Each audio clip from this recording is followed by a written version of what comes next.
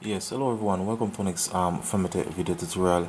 Now for today's episode, just showing you a simple video. Now as for this one, just gonna show you how to enable your wireless feature on this Dell laptop. Sometimes you might be using these laptop and the Wi-Fi just stop work, or you have the small kids playing with the laptop, they complain that the Wi-Fi stop work.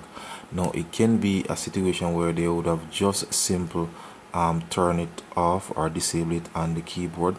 So at the top section there you will see the tower sign there, so just pressing the button will turn it on and actually off. So you can be simply using the keyboard and just simply mistakenly touch it there and it turn off. So again guys, on the keyboard here you go, you will actually see the tower sign there. So this is what will enable and disable the Wi-Fi for this model Dell laptop.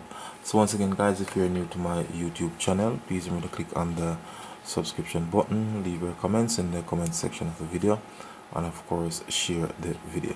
So once again guys, thanks for viewing. From Tech is out of here.